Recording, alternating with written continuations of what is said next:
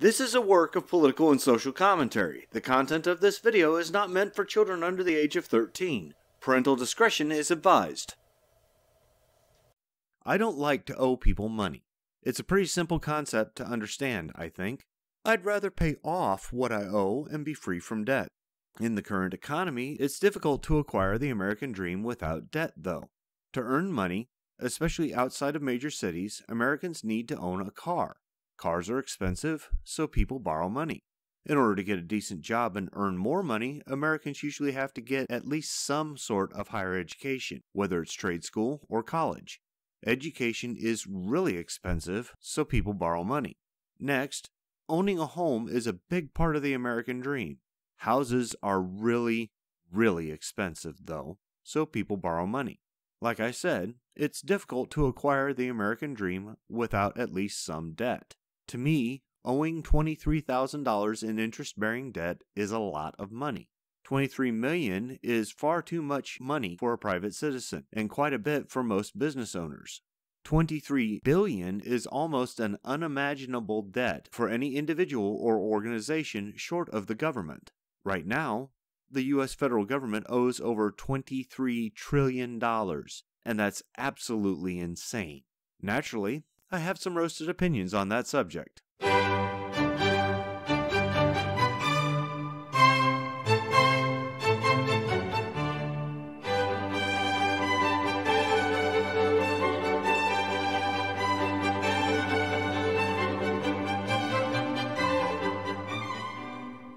Ask any economist, especially those who are fans of Keynesian economics, and they will tell you that government debt in and of itself is not a bad thing.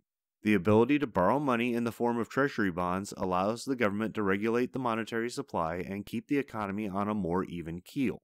It also allows the government to provide relief when needed and to pay for enormously expensive but necessary expenditures like fighting World War II. I'm of a slightly different opinion. Like I said, I don't like owing people money, and the federal debt is owed by the federal government, which belongs to the American people. From that standpoint, it's money that we the people owe to those who hold treasury bonds, to the tune of $70,000 plus per person, not per taxpayer.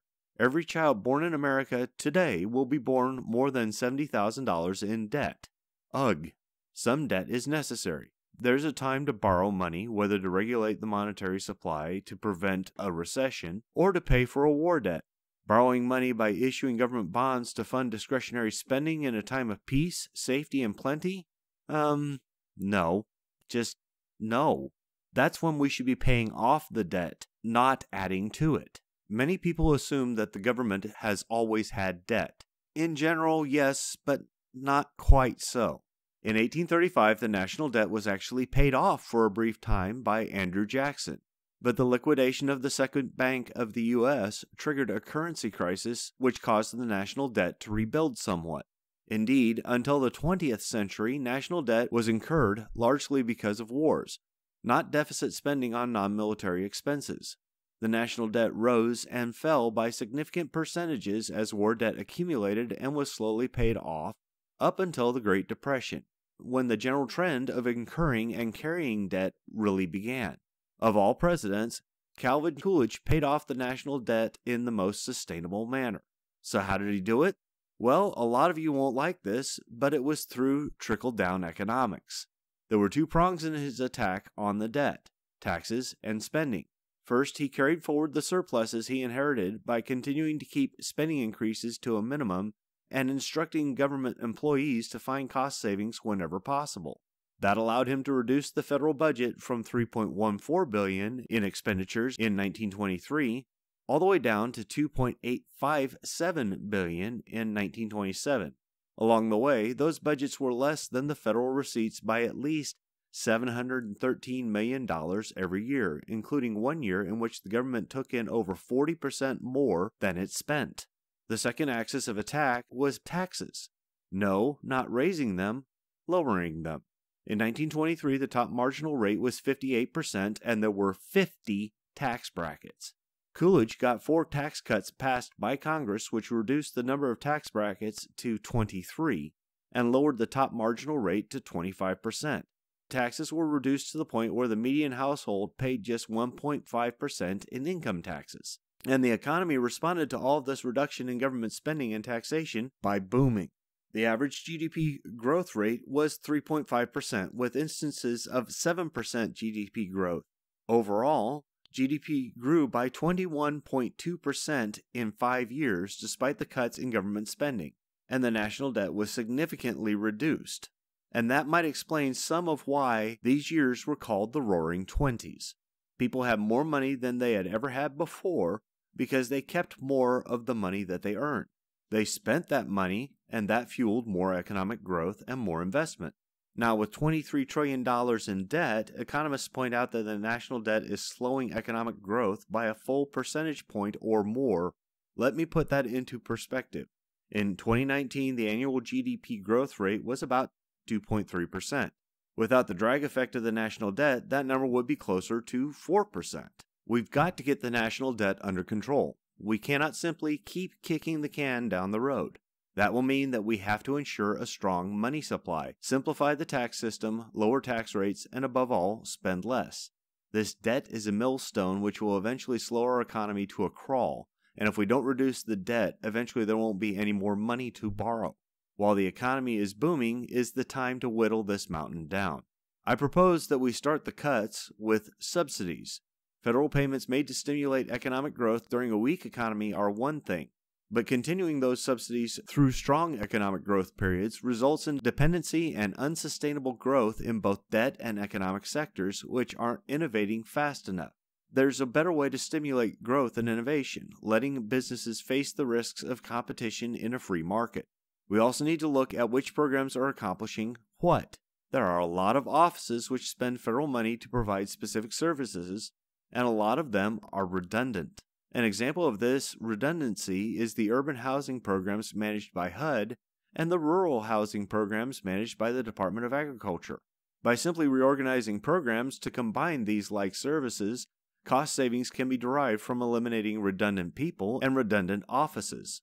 Next, transition the Medicaid program to block grants. This has been proposed for a long time. Currently, the federal government will provide unlimited matching funds for state Medicaid expenditures. While it's tough, there has to be a limit on how much money the federal government spends. Block grants will provide that cap, allowing the government to accurately project how much each state will receive based on population. Further to that, Medicare premiums and coverage need to be reformed. Right now, there is a gap in coverage between routine health care coverage and catastrophic health care coverage. Nicknamed the donut hole, is a gap into which many of the elderly fall each year. There needs to be continuous rates of coverage and copayments throughout routine health care to eliminate this. On the flip side, though, premiums and copayments need to be closely indexed to income, including income from outside sources. The maximum premium and copay schedules need to be set at a sustainable level for the program. This will make healthcare a little more expensive for those who can afford to pay more, but it won't affect those who can't. As for Social Security, well, currently increases in Social Security benefits are indexed to wages earned over the beneficiary's lifetime. Indexing Social Security benefit increases to the Consumer Price Index makes better fiscal sense. That way, the Social Security payment would be sufficient for all beneficiaries to afford their basic living expenses. And those who paid more into the system would still be able to afford retirement due to their private retirement savings and independent pensions. Social Security doesn't work like a regular pension, with individual accounts for each pensioner. The overall outlays must decrease by lowering the limit on the maximum individual benefit. Lastly, we need to dig into the defense budget. We simply don't know how much cost savings is available without reducing the strength and readiness of the Department of Defense because spending isn't properly tracked. Recent audits of the Department of Defense have revealed insufficient accounting for enormous amounts of spending. That cannot continue. We know that the acquisition process for new equipment involves massive development grants to defense contractors. The Department of Defense hands out over $100 billion in research grants every year. These aren't grants to acquire the technologies, they are grants just to fund the research.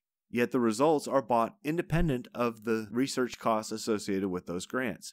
In point of fact, competitive procurement means that research grants are given to multiple defense contractors, most of whom produce prototypes which are not accepted for full production. Research is good, but not to the tune of $1 trillion every 10 years for equipment which in most cases we never buy. Research grants need to be cut back a lot. Let them be reserved for equipment which we are actually going to buy or already have in service. These are all costs which will hurt to trim, but not as much as alarmists might think. We need to be prepared to trim those costs if we are ever going to pay down the national debt. And if countries don't start exercising some real fiscal responsibility, including ours, then eventually their national debts will collapse the global economy. Let's get in front of the trend on this one, shall we?